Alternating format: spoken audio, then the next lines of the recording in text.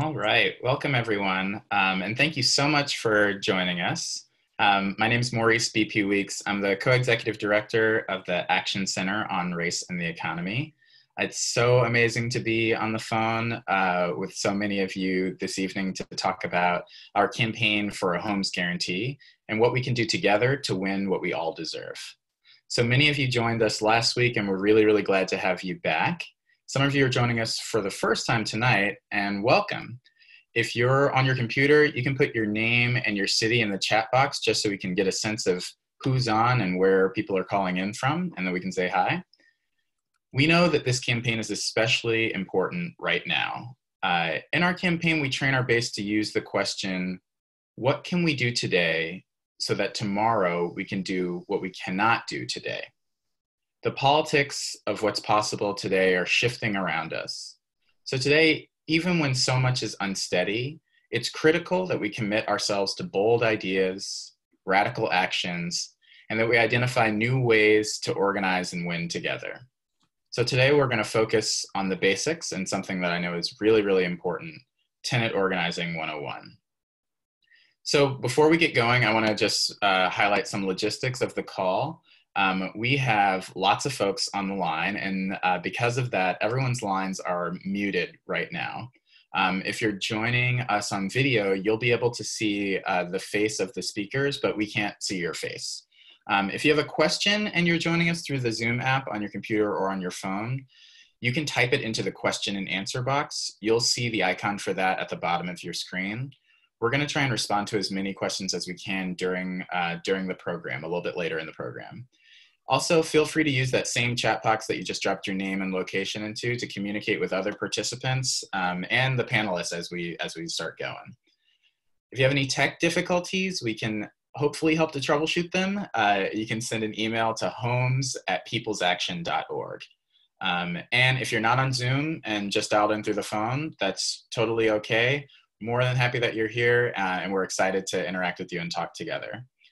So just so you know, we are recording this call to share with people who weren't able to join us tonight. We don't intend for this to be a media call, but everyone who speaks should assume that they're being listened to. This is public and recorded. And finally, this call is scheduled to wrap up by the end of the hour. However, a few of us who are experienced in tenant organizing are happy to stay on the call for about 30 minutes after that to answer any questions that you have that we might not get to. So with all of that, I'm gonna step out of the way, and it's my pleasure to introduce Noah Barr, who's a grassroots leader with Push Buffalo. Take it away, Noah. Thank you. Hi, my name is Noah. I am an organizer with Push Buffalo, and I brought some observations over the past couple of weeks that I wanted to share. My name is Noah. I'm 21 years old, African-American, and was born and raised in Buffalo, New York. I live with my partner, who is also 21 years old and was raised in Puerto Rico. I'm an organizer working at Push Buffalo, making $15 an hour, calling people to let them know that the presidential election got pushed back till June 23rd, as well as to not give up hope. We live in a studio shoebox apartment, no bigger than 320 square feet, living from check to check. We were never able to fully afford groceries in the first place. My partner's family had helped us by sharing food stamps, and now there's not enough to supply for both houses. We had the decision to make whether or not we will give up the money that we've earned before the pandemic publicly reached my city. Seeing my corner stores and non-perishables dwindle while toilet paper and medicine aisles were ramshacked. The action shows not only the priority of resources that people fall to claim, but the potential disaster that the public will have if the circumstances of COVID-19 worsen. I'm afraid of the air in food stores. The buses have turned to death floats parading through the streets, allowing people on the outside to watch who are most at risk. The money that I have now has to last, and the fear of being pushed to the street for not giving over what can help me and my partner's life in this situation and pandemic is showing. There are mothers who are slowly not having food to give, 6.6 million people filing for unemployment, having to wait at least a month if they do get a check, while in the meantime, there are past due bills still coming. The narrative is that we need to stay home when people are at risk of losing theirs. Even through social distancing, we can fight together. We need to share all of our stories to show the effects of the problems that our government failed to act on. It's been historical, and we need to show that we can be able to develop the power not only to create the properties that we have for each other, but to have a system that will last. economically and otherwise. Thank you. Noah, thank you for your leadership and for your work. Your story is so important, and it's about transforming private pain into public power. And that's actually core to what we're talking about today. So before we know exactly where we're going, we need to know where we are. My name is Tara Raghavir, and I'm an organizer with the Campaign for a National Homes Guarantee, and also with a group of fierce tenants in Kansas City, Missouri called KC Tenants. And I want to talk a little bit about what's happening right now in this moment. First, the public health crisis is getting worse, and it's going to be a while. This morning, polling revealed that 1 out of 6 people in the country knows someone with coronavirus, and expectations are that the virus will spread over the coming months, even as people stay home if they're able to. Because of the slow and incoherent response to the pandemic from the Trump administration, the United States will likely experience thousands more deaths due to the virus in the days to come. We're in this for a while, and we have to figure out what to do with that. Second, the response to the economic crisis from Congress was not nearly strong enough. As we discussed on last week's call, the bill that was recently passed does very little actually to help people like us, but a lot to support big corporations and the financial sector. In the next round of legislation, which we expect in a month or so, we're going to fight like hell with our partners around the country to win policies that put our people over profits. Third, workers and tenants are fighting back. Just this week, we saw workers at Amazon, Whole Foods, Instacart, and the clothing retailer Everlane claiming power together by going on strike or walking off the job over protest about the lack of protection they receive at work from this virus. At a time when people's lives depend on frontline essential workers, from people working at grocery stores and corner markets, to people in Amazon warehouses, to delivery drivers and grocery store shoppers, the lives of these workers depend on having bigger claims to public power, and we stand with them. We stand with the tenants who are showing radical solidarity to their neighbors, and with the tenants who are organizing for better as well. And finally, to ground us in this moment, today is April 2nd, and the rent was due yesterday. A lot of us didn't pay.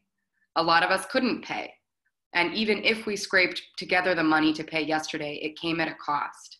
I know people who didn't buy groceries for the week so that instead they could pay their landlord. I know others who are donating plasma or taking out title loans on their cars. We all know many people who might have paid this month but won't be able to pay their rent on May 1st or might choose not to. And we're here together tonight to say with one voice that it's not our fault that we can't pay the rent. It's the result instead of a broken system that's more interested in profits for some than in homes for all. The brokenness has been clarified in this moment of crisis, and we know that we have to build the power to win immediate relief and to change the whole system. There's just no other option. So now I'm going to pass it back to my friend Maurice to help us imagine the road ahead. Thanks, Tara. So this crisis period isn't going to end anytime soon, unfortunately. Even after the pandemic passes, our communities will be hurting from this really for years to come. Last week, 10 million people filed for unemployment. The week before that, 3 million people filed for unemployment. Even if folks paid rent yesterday, millions won't be able to pay next month. As Tara said, we're not here just for immediate relief. We're here to win a homes guarantee. Short-term eviction moratoriums are good, but they're not good enough. Even if we want a total rent suspension for the crisis period, which would be amazing, it wouldn't solve systemic problems in how we think about housing in America. We need a homes guarantee that puts people before profits and ensures that everyone has a safe, accessible, sustainable, permanently affordable home. If we had a homes guarantee, and if housing was a public good instead of a commodity, dealing with this crisis would be a lot different. A homes guarantee would literally save lives. So when we think about what it means to win in this context, we have to be planning for the future. So everyone on this call, I want you to do an exercise with me. We're gonna do a little bit of imagination. So you can close your eyes if you feel comfortable and take a second to imagine. Imagine what would it take to guarantee everyone safe, accessible, sustainable, permanently affordable homes? What would need to change? And think really big. Think about the federal government. Think about the folks on Wall Street. And now think really small. Think about things in your building, on your street, in your town. Okay, so you can open your eyes. So I'm sure there were some really amazing things that popped up there. I'm hoping that folks can type the answers of what it would take to actually win that into the chat box so that everyone can see. I think if we share some of those visions of what it would take, it'll empower all of us to fight for it even harder. So feel free to type that in the chat box. What will it take for us to win all of those amazing things that we talked about? What will it take for us to win a homes guarantee?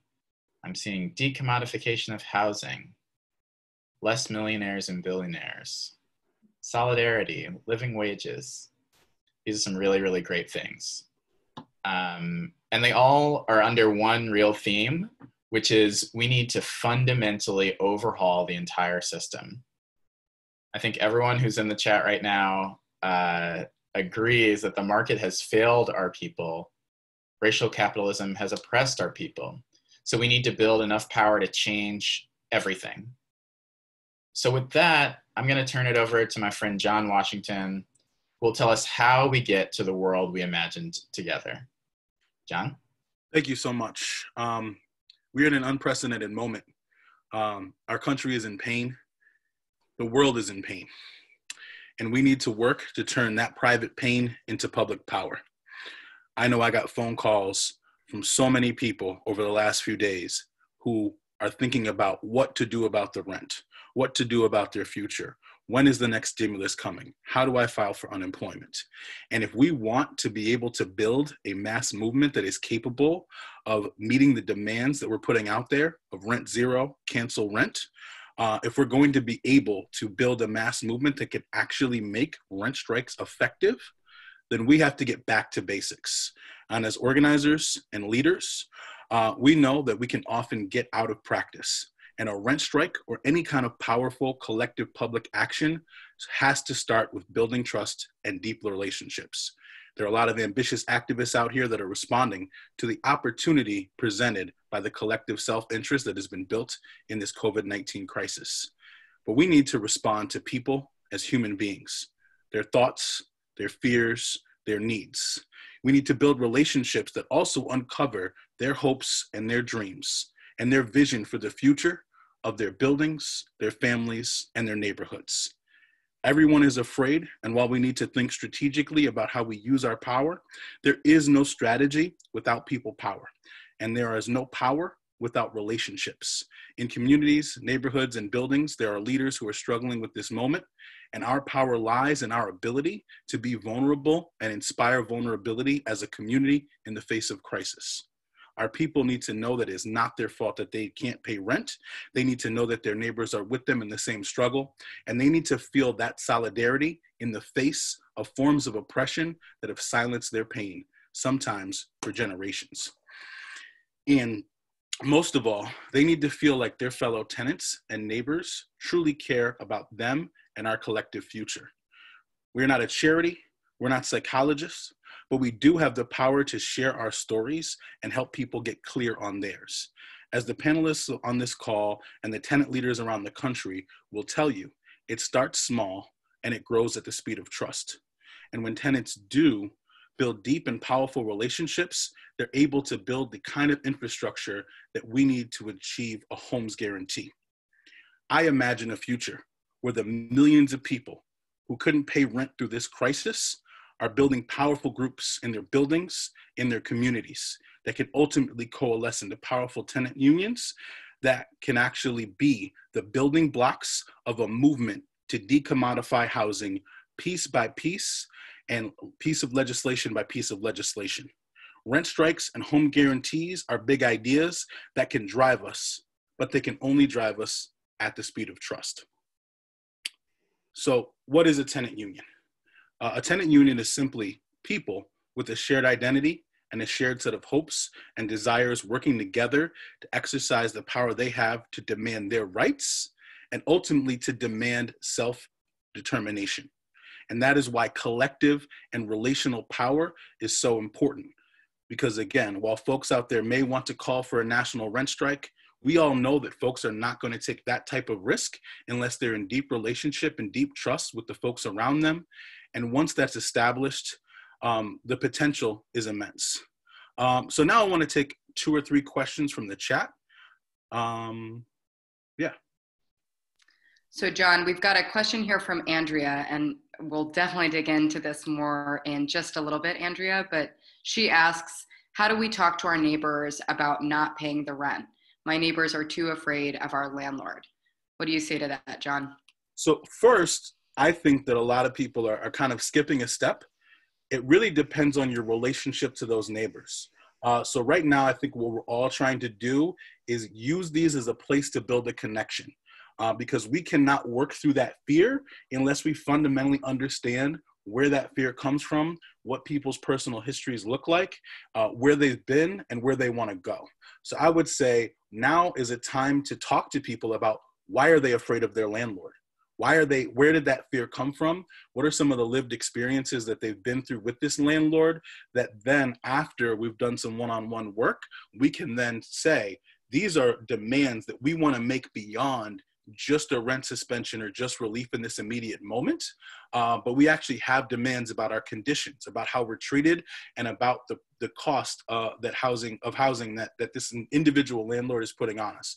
So I'll say when people are talking to you about the rent, I would respond by asking questions about their lives, about what's going on, about what they're suffering through.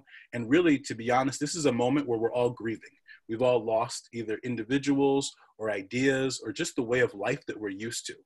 So I think being compassionate through those moments will allow us to build the kind of relationship where you can then strategize around how to move that person toward a rent strike. And John, we've got a couple of questions about this, and I know you're going to dig in even further in a bit, but Eli asks, how can organizers help tenants and neighbors build their relationships in this time of social distancing? i.e., how do we get into deep relationships ourselves when we can't go door knocking? So really, the beauty of our communities is they're already existing relationships.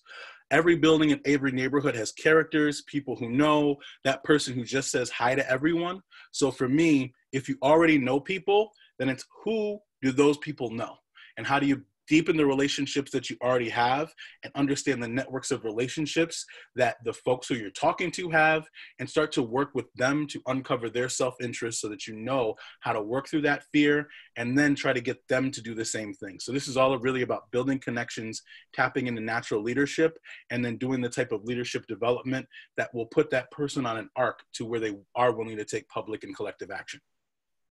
John, we've got another question here. We've got a lot of questions about how to build trust and build relationship. We'll get back to those in John's next piece, but we've got a cool question here from Scott in the Q&A section.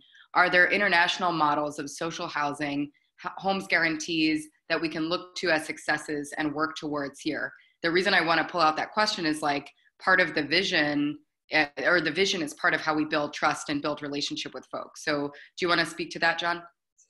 Yes, so across Europe, there are great models for social housing, and there are some that are even evolving, and there really is a movement to decommodify housing. So I think there's lots of examples in Germany and definitely in the social democracies, and we have some folks on our policy team who've written a lot about that, looking at Daniel Adana Cohen about what is possible. And then I think the UK definitely has a really powerful tenant organizing movement that I definitely look to for information on how to go about building this kind of solidarity. And so I think we can all definitely put some of that information in the resources we send out after the call. I'm going to take one more question from the chat. Hannah says, I think the main concern in our building is that this feels like a crisis moment when we need to take action now. So we want to do relationship building at the same time as taking quick action, which brings me back to that beautiful quote that you said, start small and build at the speed of trust. How do you think you can advise people around the speed in which we feel like we need to act right now versus the speed in which we need to build deep relationships? So yeah, I think the real question is, what is the action that everyone feels?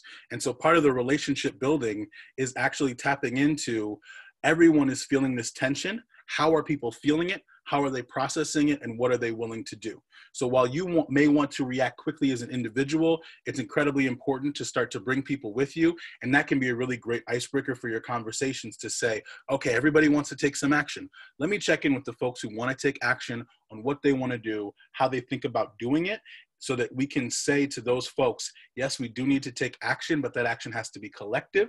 And if it's not collective, then it's not going to have the power to win. And so we can move real fast with a few people, or we can take a little bit more time to be effective at building power. Thanks, John. So Todd in the chat says, this is great. Would love to see and study some examples. And that's great timing, Todd, because next up we've got a case study. But before we hand it off, I want to give it back to John. John, can you just tell us a little bit more about you and your experience doing tenant organizing before you hand it over to Ryan and Barbara? Sure. So now I'm on the Homes Guarantee team, but I was the director of organizing for Push Buffalo and a community organizer. I did organizing around building community land trusts in communities, and have been working to build a tenant union and tenant bill of rights in the city of Buffalo. Also done extensive work in the creation of over 100 units of affordable housing and statewide campaigns, which last year was able to redefine housing's relationship to the economy in New York State, and we're continuing with our New York State Homes Guarantee campaign. Awesome. John, do you want to introduce us to Ryan and Barbara? Yes. And so Ryan and Barbara from the Rochester Tenant Union and the City Roots Community Land Trust. And I met Ryan a few years ago when he asked for some support in figuring out how to build a land trust. I asked, well, how are you going to get the land to go into trust? And he said, oh, well, we're going to get it from slumlords. And at that moment, you know, in my head, I laughed a little bit. And over the years, watching what they've been able to do, which I don't want to give any spoilers, has been truly amazing. And I think there's a lot of folks that are organizing around conditions, lowering rent and things. But the vision for social housing that is held by this group is just fundamentally amazing. So I'll kick it over to Ryan and Barbara to tell you a little bit more about what they've been able to accomplish and some of the how they've been able to do that is so important for this moment. Ryan? Awesome. Can you hear me? Yes, I'm Ryan from the Citywide Tenant Union in Rochester, upstate New York. And just wanted to share some experiences from Rochester. You know, we've organized and supported a number of rent strikes in Rochester and had some success with them.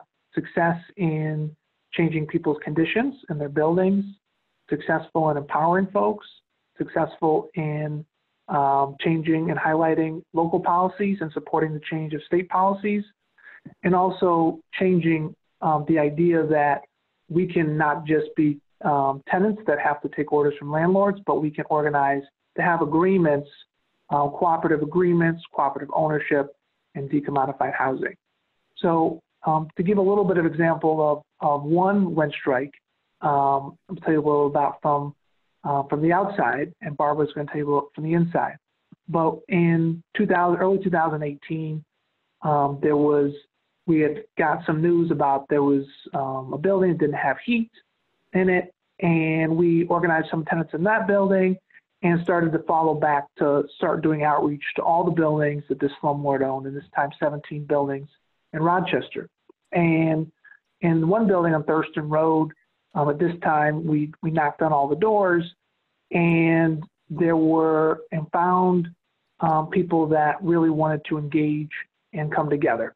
And through this process, we ended up having regular meetings in the building where people could express what was going on for them. And in this case, people were suffering with no locks on their doors, sewage backup. You know, every time some apartments, people would try to run water in their sink and sewage would back up in the bathtub, or ceilings were collapsing, and water was pouring in for one apartment for 30 straight days. Just horrific conditions. In this case, a slumlord from downstate in Staten Island that was just running these buildings down. And through the process of having regular meetings where people would to connect with each other and talk about what their conditions were, people began to build trust with each other. And especially it was important to build trust around the key leaders in the building. There were about 3 people that lived there for 18, 19, some people 20 years, and were social and knew what was going on. And through that process, what we found is that some people started to admit, like, yeah, actually, I didn't pay my rent last month. And another person tried to admit, actually, I didn't pay rent for 2 months. And through this process where trust was actually built, because initially everybody said they were paying, right? But when the trust was built and people were really opening up about what was happening, what we found is that a lot of people were already engaging in private acts of resistance. And they were already finding ways to resist in their own way to what they knew what was fundamentally wrong and how they were being mistreated. And when we organize in our citywide tenant union, we never go around telling people what to do, right? We don't go around telling people you need to do this, you need to do this protest, you need to do that, you need to, go on a rent strike. We never would tell anybody like that, anything like that. But what we do is harness and support the energy that's already there, right? In this building, there were people that already had this natural leadership, already had people that were in it. And what we did is we said, well, what if these individual acts of resistance were coordinated, were unified, were clarified with a goal? And so what we did is continue to have those meetings and educate.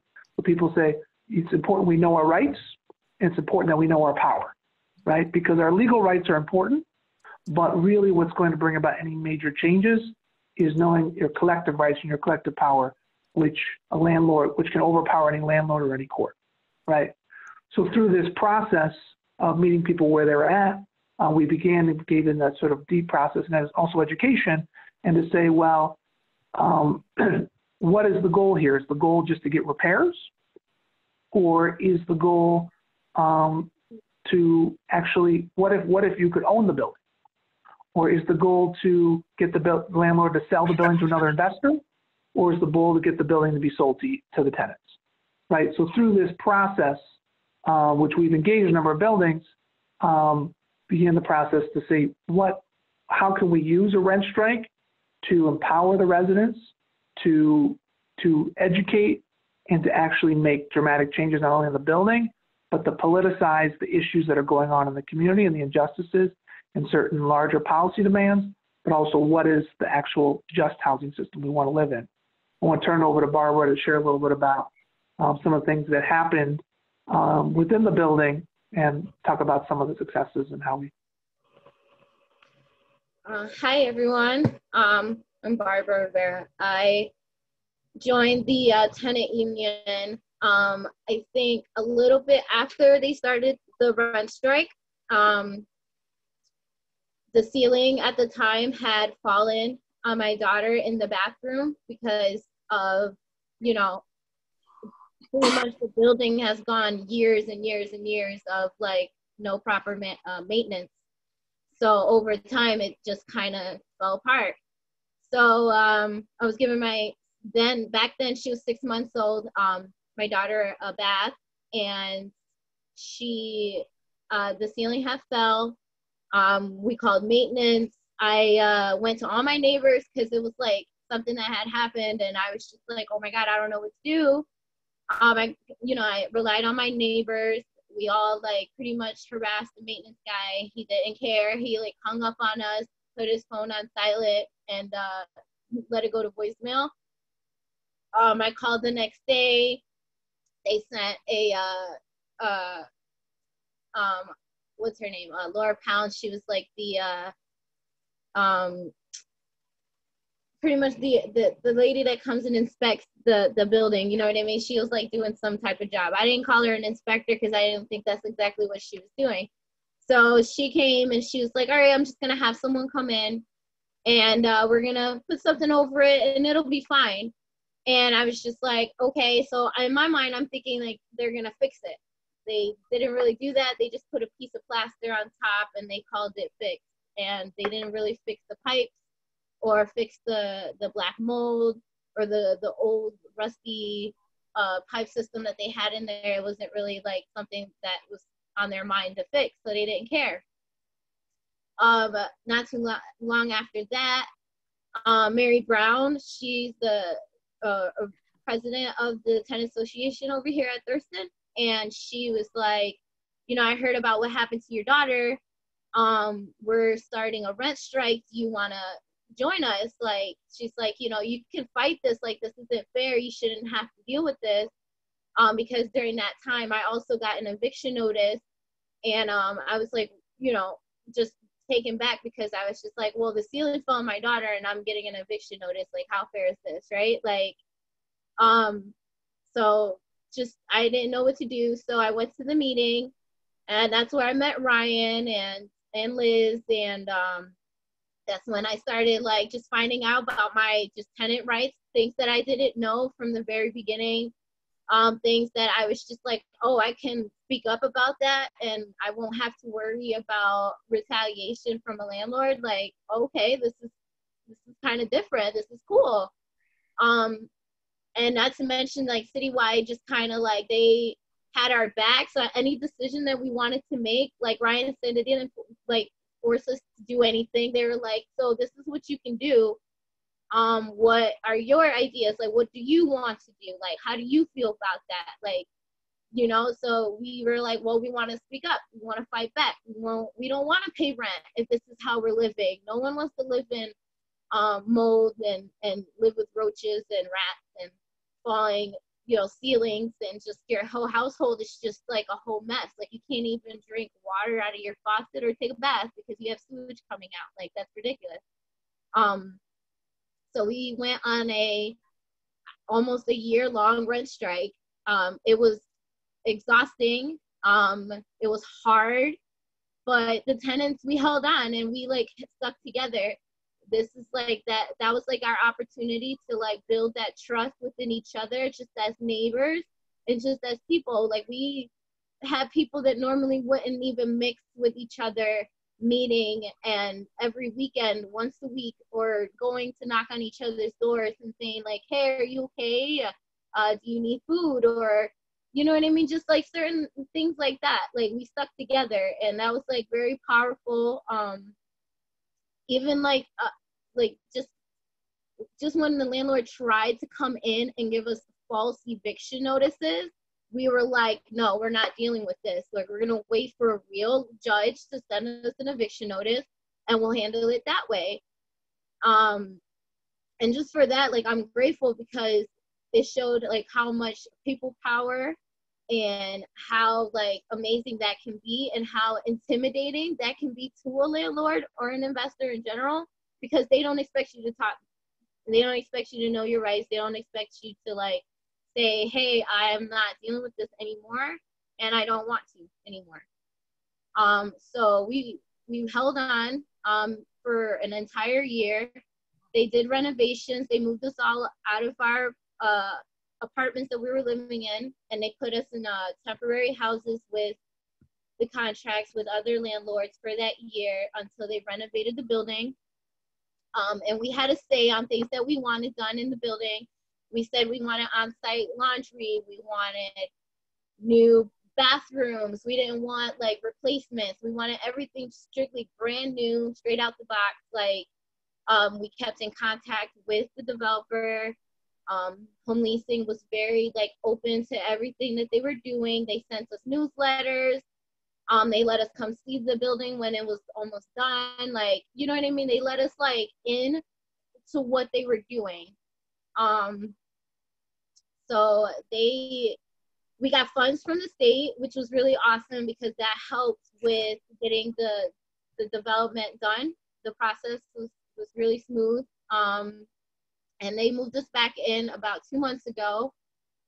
And it's going pretty good. So right now we're okay. The Citywide Tenant Union also shut down another developer.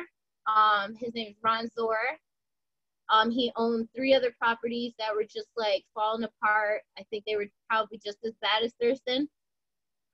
Probably even worse in my opinion, because like as soon as I walked into the property, I was just like, people cannot live like this. Like, this is just ridiculous, like beyond me. So we managed to shut it down on New Year's Day. Like, we did not hesitate. As soon as the ball dropped, the next day we were on it. We managed to get one property that are working with home leasing right now. And they're working on getting the tenants to own the property. So I'm excited about that because that's a new step. I was 30-second warning. Got it. But it just our story right there just shows that it can happen if we wanted to do this rent strike, like, for real. And I think if all the neighbors get together and they, like, talk to each other, build that bond and that structure with each other and that trust, which is most important, I think it's totally, like, possible. And I'm very hopeful to support my tenants here in Rochester. I'm very excited to just support them and help them, lead them, you know, in any way, and help build leadership in our community. So. Thanks so much, Barbara and Ryan. Amazing work. Love to hear a victory story. John, before we take questions, because it looks like everyone has pretty general questions about organizing, wanted to hand it back to you to summarize some of the lessons and then take us right into the basics. How do we actually replicate what Ryan and Barbara did? So I think, you know, what Barbara just talked about, of how this went from one building to the next building to the next building, and how they were able to continue the arc from conditions to collective ownership to getting state resources so that these folks actually have a stake and have self-determination. I just want folks to pause and take a moment to think about how different this moment would be if the majority of Americans lived in social housing that they owned and controlled. We would not be worrying about paying our landlords. We would be worrying about paying ourselves.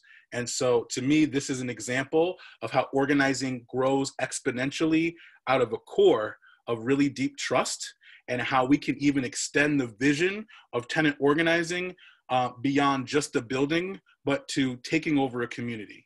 So that story is so inspiring, and I think it really highlights all of the things we want to bring up in this call. And so shifting now to doing just the basic step-by-steps of how we start this process. And so some of the ways that we have to do this during COVID is to shift from thinking about these big ideas of rent strikes and home guarantees and really get deep and relational about the why. Why do we want a homes guarantee? Why do we want a rent strike? Why are people afraid of their landlords? And to me, that starts with relationship mapping. Who do you know in your building? Who do you know in your community? Who do you know that is a renter? In a community, in a building, who do you see a lot? Who's the person that's like always by the elevator? Who are the people that other people go to? Who has a nickname? Like in my experience of organizing, there's always like a couple people, oh, you know Crazy Joe.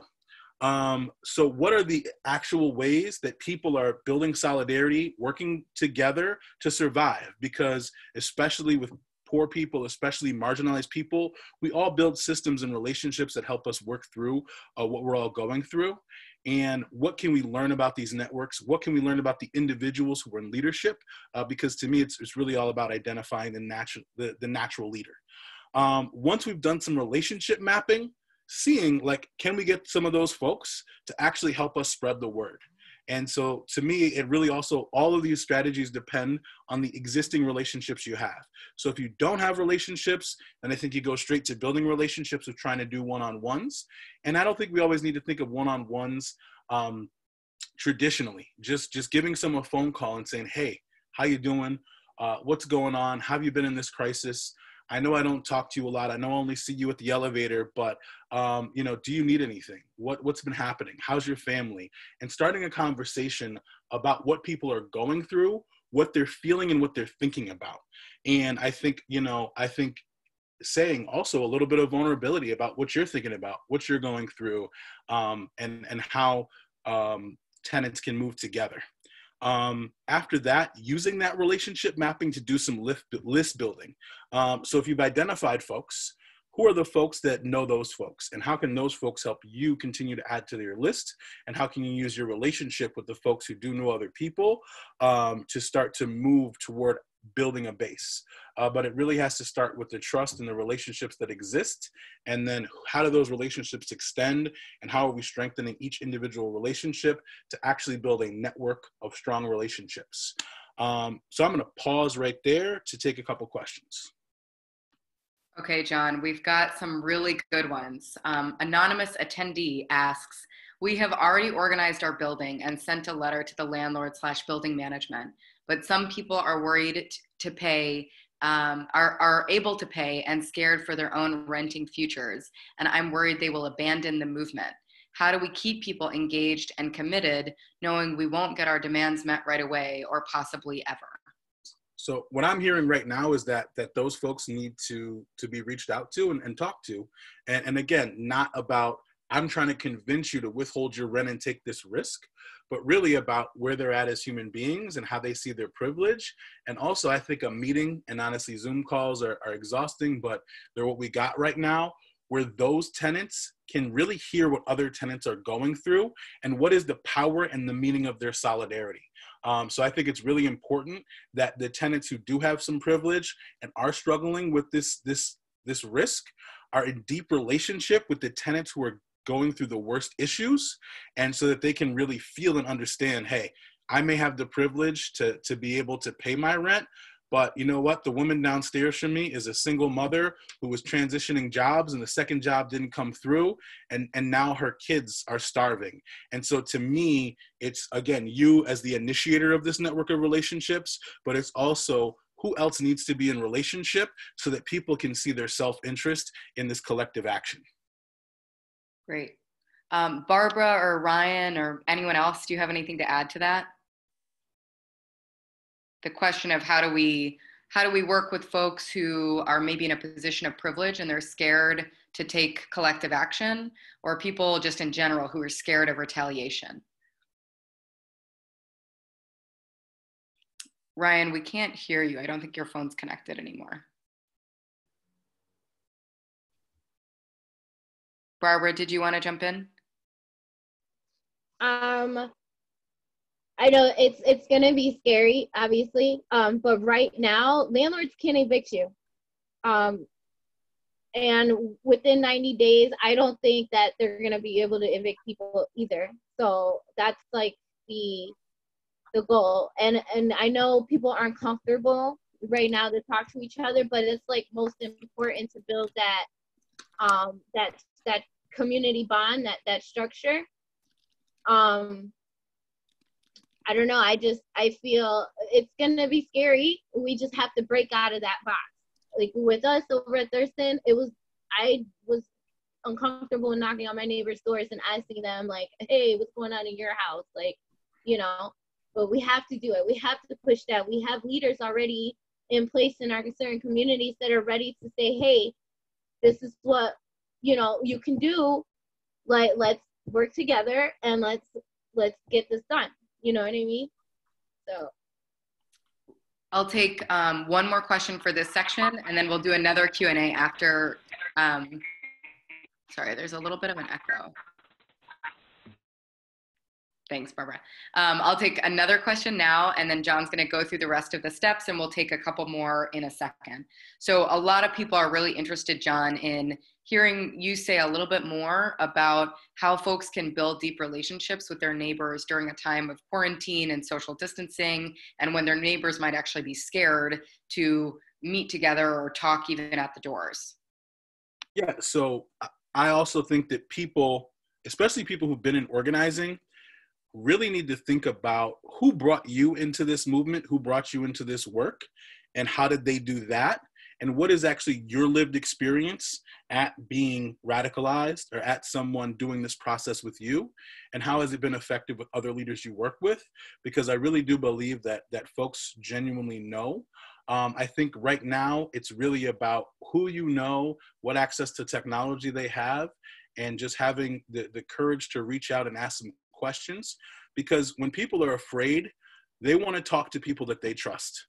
Like when I'm afraid, I might not talk to like a random person, but when I'm afraid, I'm going to call my best friend. I'm going to call Christian. I'm going to call DQ. I'm going to call the people that I am in relationship with. And right now, there are a lot of people who feel very alone and afraid. And while it may not seem like it in the first few moments of the conversation, I think a lot of folks are really searching to someone to talk to and process things with. So I think, again, not focusing directly, number one problem is let's go get this landlord, let's get the rent. It's how did this affect you? Like, what is happening? Do you have a plan for what's going on? Have you thought about this? Do you have kids? But starting to ask some of these questions that really get at people's lives, and then trying to go a little bit deeper about, how we got to this place and what they were thinking 3 months ago, before this COVID crisis, became such a problem. And it really makes a lot of sense to really tap into, like, why are they afraid and what are people going to lose? For people who've been dealing with oppression their entire lives, we're used to kind of putting our stuff on the line in moments of crisis. But for people who are privileged, this might be the first time that they've ever really had to put themselves out there. So I really go back to what are the ways that you can really hold the tension of vulnerability. And sometimes that's difficult for us because we may not want to be vulnerable ourselves. And we know that a lot of folks are not comfortable asking people to be vulnerable unless they're able to be vulnerable. If I could just jump in real quick, like to get really practical about like quarantine tactics, a lot of different tenant unions and organizations are distributing sample letters, and we'll actually put out a glossary of materials afterwards. So you can like go around and put letters under your neighbor's doors or tape them on their doors. I talked to someone in Kansas City last night who was like running around his apartment building with a marker and just writing his number on every available poster and surface so that his neighbors could call him. And then also writing the number for like a tenant hotline because he knows a lot of his neighbors are really vulnerable. So it can begin in these moments as like acts of mutual aid that then result in tenant organizing. Yes. John, looking at the chat real quick, or looking at the time rather, do you want to take us back into the list of the basic steps and then we'll open back up for questions? Sure. So I've talked a lot about one-on-ones and relationship building. But that's definitely the next step is to continue the one-on-ones. And what I'll say about this is it's not just about you doing one-on-ones. It's about that first couple people that you meet and trying to get other people also to get into this process of leadership development where one person cannot canvas the whole building. One person cannot hold all the relationships in a building. So you doing one-on-ones, but also you figuring out how to encourage others to do those one-on-ones. Then holding a tenant meeting. And this can be via Zoom or WhatsApp. There's different technologies out there that are able to do that. There definitely are some difficulties in this moment of having a tenant meeting, but it is still possible. And the purpose of this meeting is really to get clarity about the collective self-interest and how everyone is seeing and feeling the suppression in similar ways. And if you're in a building that has lots of different folks of different incomes, it may be about getting some of the more privileged folks to hear the stories and the pain that some of their neighbors are going through, and then making sure that you're identifying your target and you're committing to continue these tactics, to continue to build power and getting clear on how everyone's feeling. With these demands, rent is obviously a huge concern, but if folks are afraid of their landlord, some of that comes from this moment and some of that probably comes from conditions, from treatment. These are times to actually ask for better conditions, free washing, maintenance that hasn't happened, whatever there are collective issues. And it's really important that this is a moment where people have a different consciousness, but the issues are not about COVID. They're about the building, they're about the relationships, they're about what's already there. And we're just using this moment to kind of uplift those and move people toward them. And then with tactics, collective is key. So instead of some people refusing, some people not being able to pay, putting that letter out to the landlord that says, hey, if you're not going to deal with us on these issues, we do have folks of privilege who are willing to not pay in solidarity, social media, signs and windows, getting local press.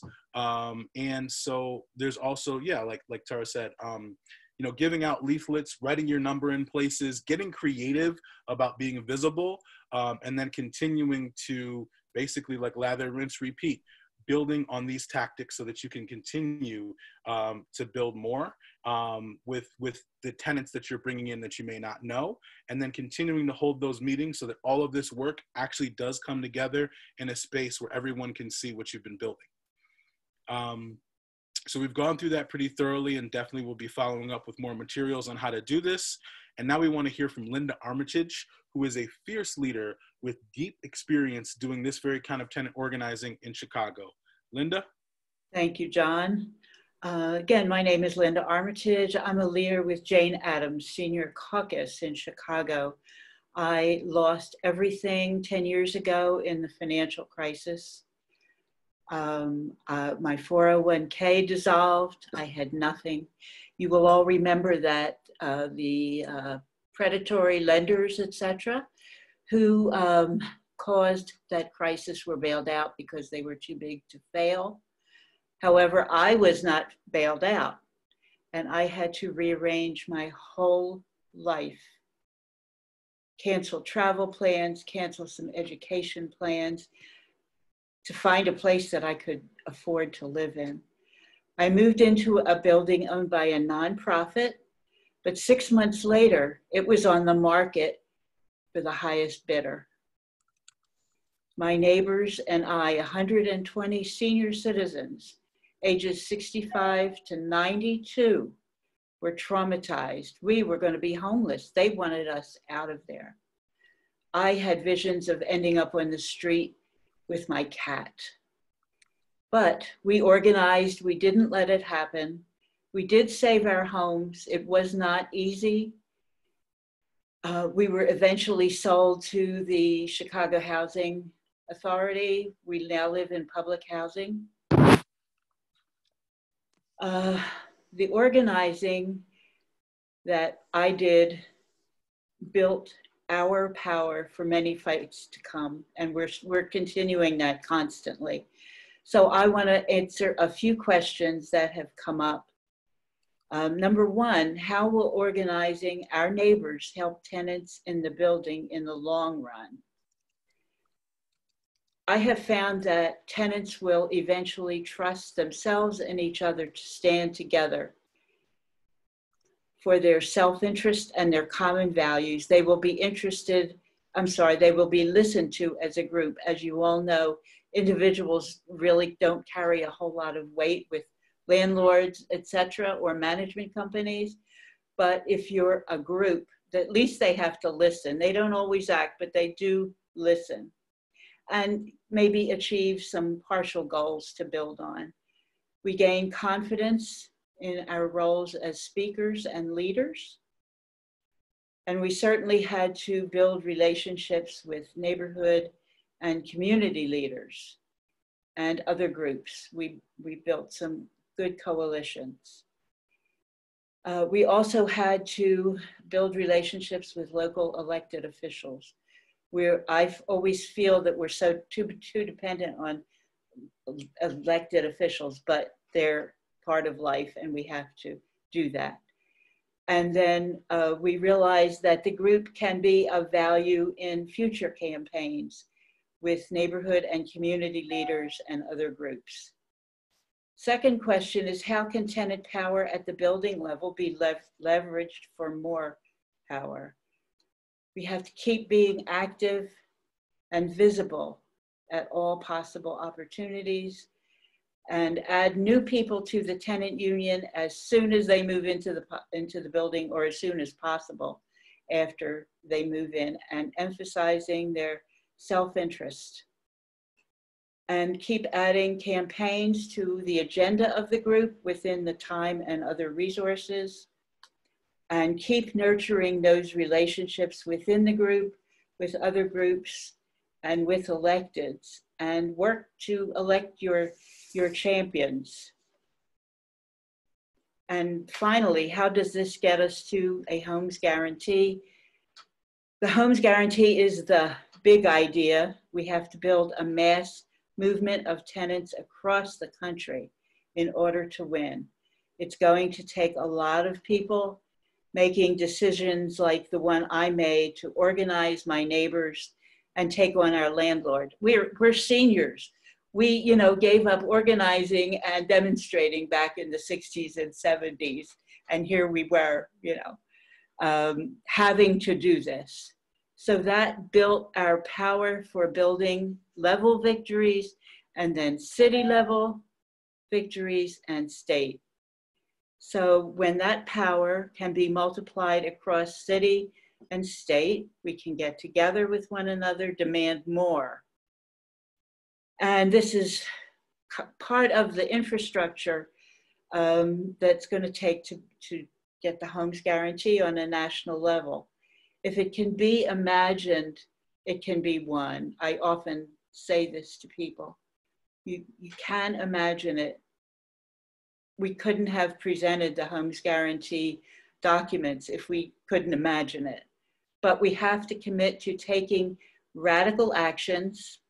Sometimes it starts small, putting the flyer or putting a number on your neighbor's door, as Tara just explained. Small things like that can start a big movement. Thanks so much, Linda. We had a couple more questions in the chat, but we're running right up on the hour. So I just want to remind folks that a few of us who are experienced tenant organizers will be sticking around for like 30 minutes after the call ends, and you can get all of your questions answered during that time. And now I'm going to hand it over to Divya to bring us home. Hi, I just want to put in really quickly, Linda's one of my organizing inspirations. That was cool to hear. Thank you. My name is Divya Sundaram, and I organize with Community Voices Heard, a Black and Brown-led organization fighting for housing justice in New York State. So we all feel kind of drained in this moment, but it's work like this and it's spaces like this that keep me grounded and keep me moving. I feel super hyped by what I've heard tonight and by the energy in this chat. You all sound like you're ready to start organizing, or that you've already started, and that's super incredible and so needed. But there are other emotions fueling us in this moment beyond just that excitement, right? Like Noah in Buffalo and Linda in Chicago and like comrades across the country.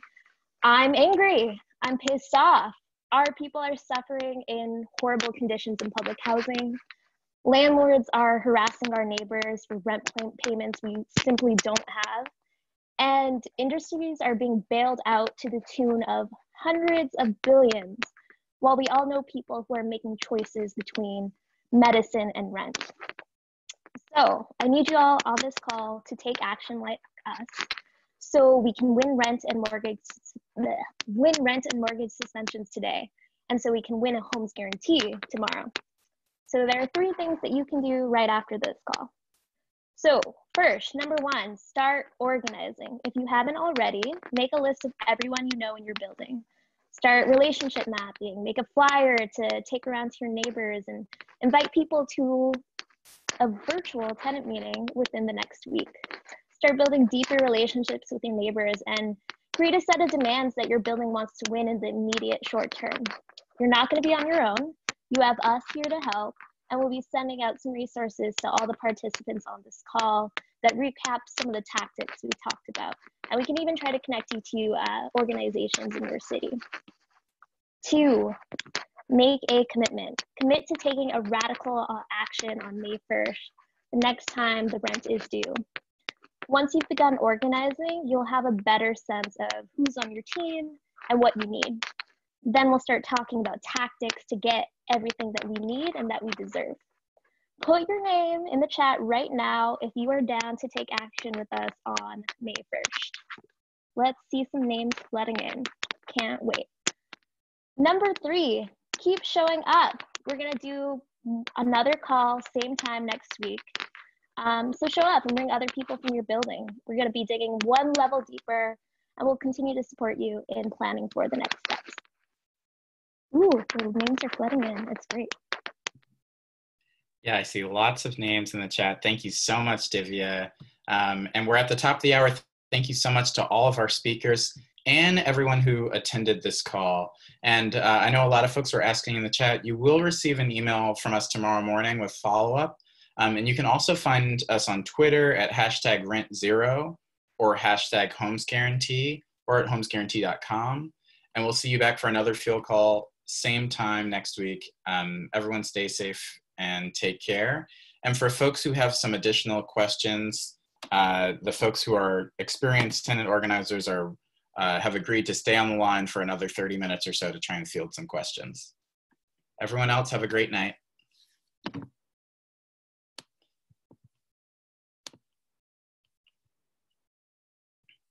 Thanks, everyone. Good night. But stick around if you have questions. Should I stick around? Yeah, you're an expert, Barbara. Are you kidding me? I just made some mac and cheese, so I'm kind of hungry. Oh, go get it. That's why I was cutting it and out. I was like making it. I was like, oh snap, hold up. All right, guys. Well, it was nice talking to you. I hope to stay connected. Love you. Peace. Solidarity. I'm a hang tight. Peace out. Bye. Bye. Bye.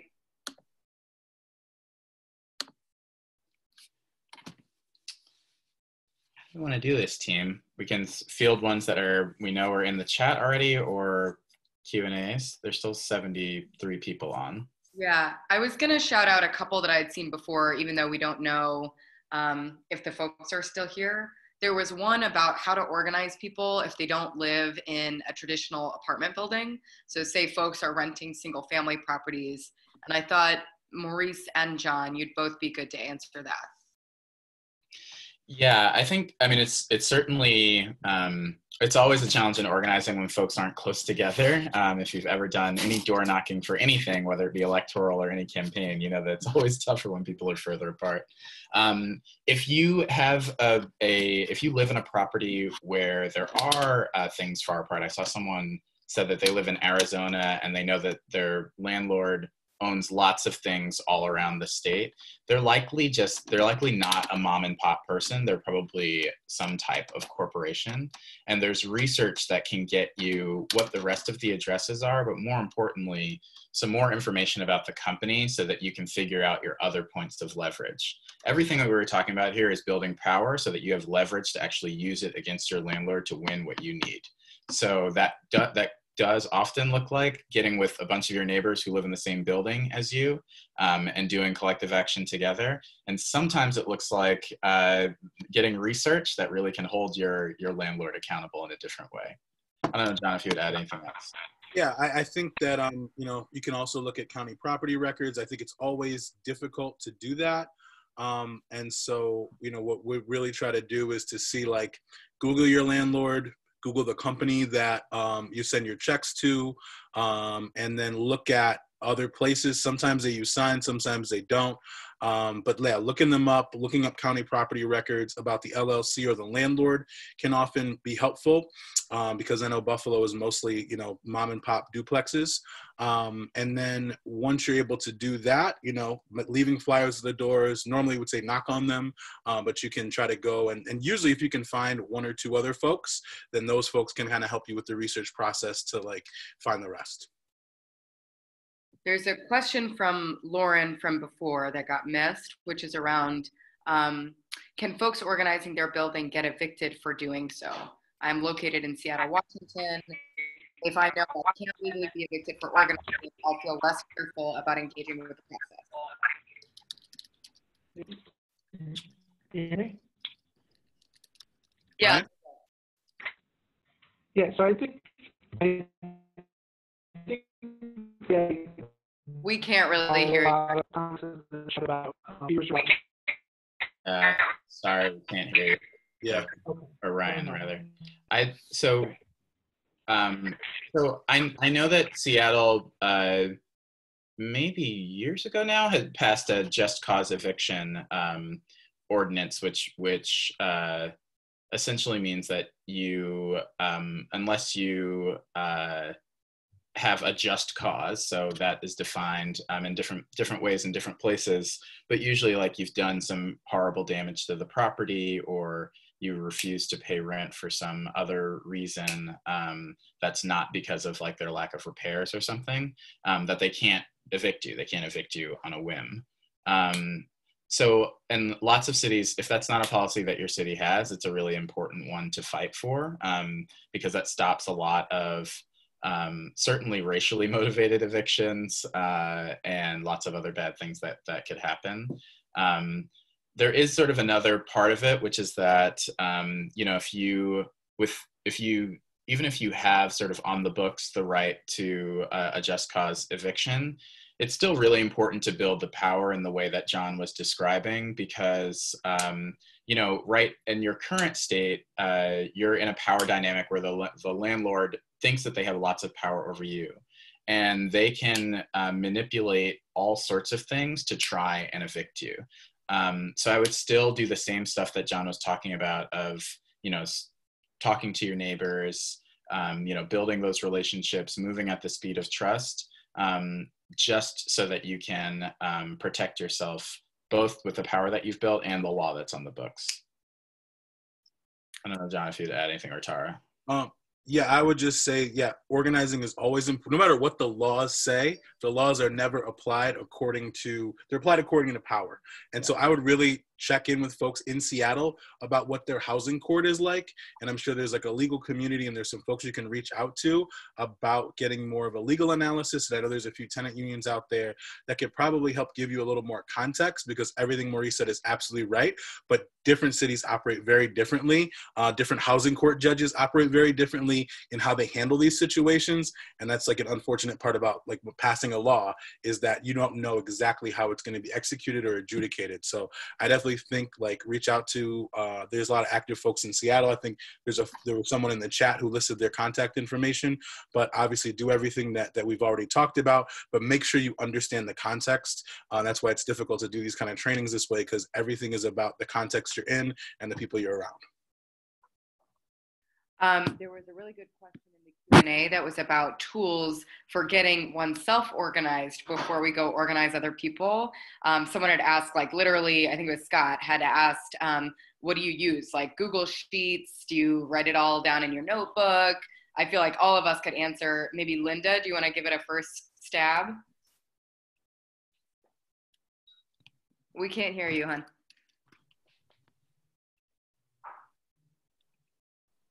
Still on mute. Okay. Oh, I got you. We can hear you now. Great. Yeah, I actually started to talk to Jane Addams Senior Caucus at first, because we got connected to them through one of our elected officials. And I went online and looked up everything about the owner who was about to sell us, and we figured that we would be sold to public housing, and also did a great deal of research, talked to some people I knew who lived in public housing already, found out about how they were, how they were treated, what their management was. Did they have any problems? How did they solve the problems with the management companies or CHA? How did they deal with members of the CHA staff that were supposed to deal with residents? It took a lot of research, a lot of work, and a lot of kind of organizing notes and figuring out how do I do this? How am I going to get this done? And also, of course, convince my neighbors that it could be done. So I really had to do days and days and days and hours of research and find out from people I knew, from a couple of elected officials that even helped me, and just friends who knew friends who knew friends who were connected to public housing in particular. It's a lot of work. Yeah. Does anyone else want to speak to tools? Like, what literal tools do you use to get yourself organized before organizing your building? It's as far as tools, you mean like phone, computer? Yeah, phones, computers, and any like specific apps or anything that you use. No, I just went through, made myself a list of what I wanted to know and just went through, put everything in, Googled, so to speak, and found out, that way, and, called friends and talked to people. We had coffee, we had dinner, whatever. Yeah. How about others? Maurice, John, Ryan? So I don't do direct tenant organizing anymore, but when I did, I was old school until the very, very, very end. So even when I did some organizing in a building that I lived in once, I would have a sheet of butcher paper that had different lines on it for every single person that you can see it in Tara's background. For every single person that I met, it had their contact information on it. I would update it with the last thing, with a Post-it note with the last thing that we talked about. It had their email address on it. And then I used a numbering system for just like kind of how down they were to do some of the organizing. So, ranking folks from like 1, 2, 3, and 4, with like, one number meaning like they're ready to go. They're like as fired up as I am. If I'm like, let's go do an action on our landlord, like they're going to be the first person. They'll probably be ahead of me. And for like these people basically have told you, don't talk to me ever again. And as a good organizer, you're like, maybe I'll talk to them in the future. So I'll keep their contact information up there. But if I need to do the action, I'm not going to call them first. So that was the system I used. John, you want to jump in? Yeah, so I definitely use, like, in my phone, whenever I meet a tenant, I'll put their name, tenant, and I'll usually put, like, down or, like, TT for, like, I need to talk to them later, and then I will try to transfer that to, like, my wall. It doesn't always happen, but then there'll be just times where I'm just, like, going through my phone and I just search tenant. I'm like, oh, I haven't texted this person. I haven't talked to this person in a while. So I think it's, like, important for me, like, I do everything through my phone to just find ways to identify people's numbers to make sure that, like, I start to notice them and can remind myself of when I haven't talked to someone in a while. And I would just add, I think, like, these guys are all my heroes, all of you. And they've been doing this longer than I have, quite frankly. But we at KZ Tenants are like pretty digital. Like we missed the era of doing this stuff on butcher paper. This is just for personal purposes. We do everything in Google Sheets. So that's just a really easy way. It's not a paid platform. It's all free. So our leaders are like in the Google Sheets with us, filling it all out. Takes a little bit of orientation, especially because we want to make sure that everything we do is inclusive of everyone, regardless of their ability to access technology or internet or regardless of their age. But yeah, we use Google Sheets a lot. And we also have like other fun apps and stuff that have been really helpful in our organizing. For example, we have like a texting app called Hustle that we use every once in a while when we need to send a ton of texts at once. Costs a little bit of money, but if you do some basic fundraising, it's a really good way of reaching like 9,000 people in your city in one fell swoop. Let's see. Ooh, this is a good one. Robert says, what about really big property management companies that manage and own really big swaths of our community's housing stock, especially if this management company is managing for a lot of different landlords, both in state and out of state? Are there any special considerations to take into account? Mo, you got this. There are indeed some special considerations to take into account. So that's a great question. And one of the things about how our system is set up is that we're seeing more and more and more of these. So big companies that used to have absolutely nothing to do with housing in the past are getting into housing and scooping up either owning or managing lots of different properties to try and get as much money as possible. This is an area where, all of the same things apply in your individual building that John and Linda and folks had talked about before. You should still do all of that personal organizing. You can't skip that step at all. But there's also an added research step that could make your fight so much more powerful throughout your state or potentially the country, depending on what the company is. So there are actually a number of organizations that help to do that research. One is the organization that I run, actually, called the Action Center on Race and the Economy. So we have a housing researcher that one of their roles is to help folks do exactly that. So to look into companies that might be huge companies that are trying to destroy housing for poor people, Black people, brown people all around the country. So I'm going to drop my email address in the chat, and I'm happy to follow up with you. And if we can't help, I can find someone who can for sure. Yeah, There are lots of good tools online too. Oh, sorry, go ahead, John. Yeah, I just want to say there's a lot of opportunities for building cross-tenant solidarity. And so like do what you can where you're at, and then we can all help you connect with folks in other places who are doing the same. And that's ultimately the purpose, is that as the housing market organizes itself against us, we have to do the same and mirror that practice. Totally. I was just going to add, there are lots of tools online. They're usually not as accessible as we wish they would be, but like in Kansas City, we have like a parcel viewer that like our city's planning department puts out. And when we look at that parcel viewer, we can search by address.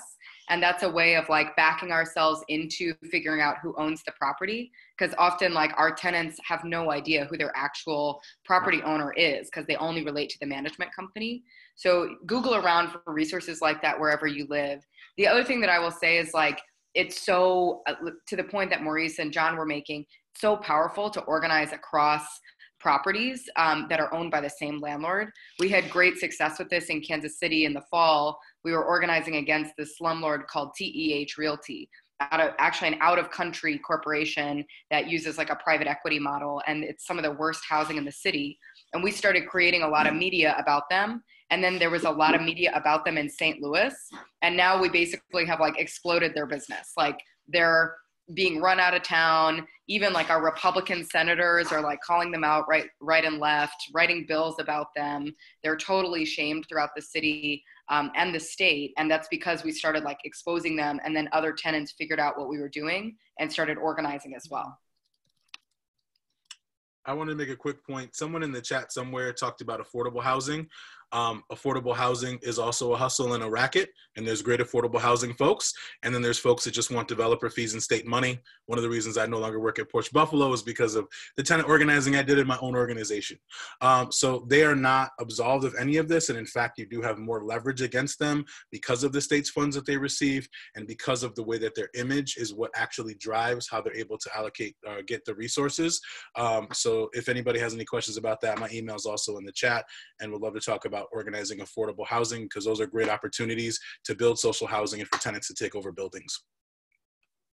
I saw another one from the chat that I want to address is, first off, underline that about affordable housing for sure, because that is 100% true. And then there was one in the chat about, what about smaller but still shady LLCs? I'm in a small city without as much giant conglomerate landlords. A couple of things there. First, and I'll keep saying this, the same rules apply no matter who owns the building. So you're going to start with relational organizing, start with talking to your neighbors, find Crazy Bob or whatever John's person's name was, like find that person and start with them. The same rules apply. Two, sometimes these LLCs are actually in the end owned by really, really big companies. So it's another opportunity to potentially do some cross-building, cross-city, cross-state, whatever, organizing. And then lastly, three, there's information that you might be able to get from your state or locality about who actually owns the LLC. Sometimes your check goes to, or the property management company is just 123 Main Street LLC. If your city can tell you that actually like John Doe owns the property, then you have more leverage then. You then have someone that you can do an action on. You know exactly who you're organizing against, and it's not a faceless corporation. So those are the tips I'd have there. Yeah, I would just say follow the money. So wherever folks are sending their rent is definitely where to start. Like folks might have multiple LLCs, multiple vehicles, but who cashes that check? Right. That's where you start. And yeah, it takes some research, it takes some Googling, but there's a lot of information out there online. And then even if they are bigger, like you can still start with the small building. If it's a duplex and they own 40 duplexes, you can still have those two people, that live in that duplex, go on rent strikes or do that power building. So just because they're big doesn't mean you can't take it step by step. And if you find out they're big, focus on what you know, do what you can where you know, and then use that to grow.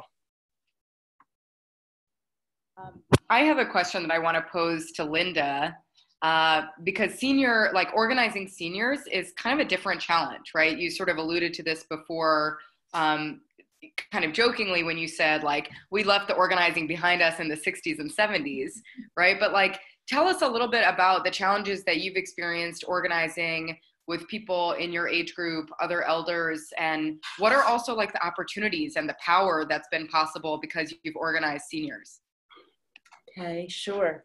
Yeah, some of the challenges are especially say in my building, we had been through this crisis once, and there was a lot of fear behind, oh, can we actually organize? Can we fight back, like with CHA? Can we fight back about some of the conditions in our building? Or will we get retaliated against? Will we be evicted? Because CHA is known for retaliation in Chicago, and they can be very, very, very nasty and ugly. And seniors are going to be afraid to do that. And what has worked for me in my building is just, this sounds rather obvious, but calming people down and saying, look, we fought for this. We have our homes. We can overcome, so to speak. And we have done that. Through Jane Addams Senior Caucus, there have been big actions against CHA. For instance, their elevator had not been inspected for decades. And we found out about it, and we did a die-in, and by golly, they have started to come through with elevator. And it just happens like that. But yes, trying to organize seniors is very difficult. Some people do not want to be involved, and you just have to let them go, because you can only take so much of your own energy.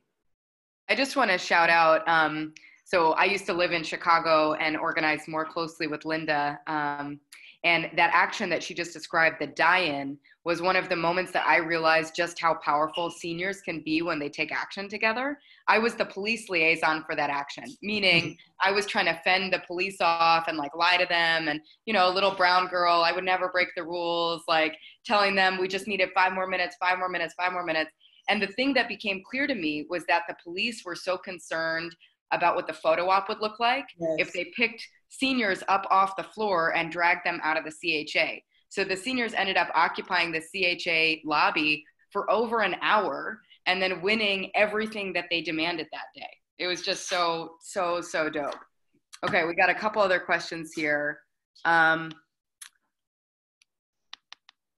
What types of state and local laws can tenant unions or groups of organized tenants typically lean on for legal protection? I mean, just cause, as Maurice talked about earlier, but I think this is also a good question, because it's also like, what do tenant unions need to be working on to create better conditions for organizing and to leverage their power at that level? And it really depends on where you're at. Some states have decent laws. No state really has what we really need, which is the homes guarantee. So it kind of depends state to state, but I would say, just or good cause legislation obviously is helpful, but no matter what's on paper, it's still about power. Yeah, it might sound like we're just like trashing legal defense and laws, and I mean, if it sounds like that for me, it's just because I've worked with just dozens and dozens of people around housing, both rental and home ownership, where the law was 100% on their side, and it was clear as you could read it in the newspaper, and they still lost their home. They still lost their place to live. So entirely relying on the legal backing I just would never recommend it. It's always important to build the power, like John is saying. I also want to say, like, there are opportunities, like we need tenant unions, and tenant organizing does need legal support. So every community does have some sort of legal aid or something similar. And it's really important to actually organize those folks and not just say, hey, come give me this explicit and specific type of support, but to actually build relationships. So I believe like everything is organizing. And if you're going to get to the point where you want to do work on state, local legislation, you're going to need coalition. And those folks are incredibly important. So I can't highlight enough how important it is to build relationships on every level, because even then, a lot of those legal aid folks will represent your tenants differently and the folks that you work with differently because of the relationships you build with them, because most of those groups are incredibly overwhelmed. So again, build relationships. Lawyers are important, but you still need power. Okay, let's take one more question just because it's a really exciting one, and then we'll wind things down. Virginia, who I think is in LA, asked the question, I'm not sure what the legal basis would be, but could tenant unions sue their city for a rent moratorium or any kind of other demands? Are any unions or citizen lobbies taking these steps? I wanted to take a first stab at this, and then others can jump in on the question about suing specifically. One other thing that's really exciting about building tenant power, and Linda spoke to this a little bit on the panel, is that you can start with your building and start with demands about your building, the conditions, the rent, whatever it is. But if you build enough power, you can start to make demands at the city level and across cities and at the state level. And then obviously all of us know each other through a national level campaign. And so that's part of why it's so important actually to start that like door by door power building. And there are a lot of state and local, there are a lot of tenant unions, tenant organizations, and other community groups right now who are working on winning some of the policies through the government that we need as immediate relief in this moment. So my first answer to you, Virginia, is like, I think tenant union organizing can be a really powerful kind of base of power to leverage for a local organization to help them win some of that more like systems change stuff. Does anyone else want to dig in on how to win a rent moratorium? I think everything you said is exactly on point. Cool. Okay, let's see if there's any last burning questions. Okay, no, and people have to jump. So let's wind down. And I think my last ask is for everyone who's still here. There are like 50 of you who hung out for Homes Guarantee After Hours. I want to ask, will each of you commit to bringing one friend to next Thursday's conversation? And if you're in, put your name in the chat. Great. Awesome. And if it's more than one, that's cool too. Cool. Sweet. All right. Great. This is amazing. Cool. All right. Well, thank you so much, everyone. The recording and the follow-up email will be out tomorrow morning, and we'll see you all next Thursday. Thank you. Thank you. Bye. Bye.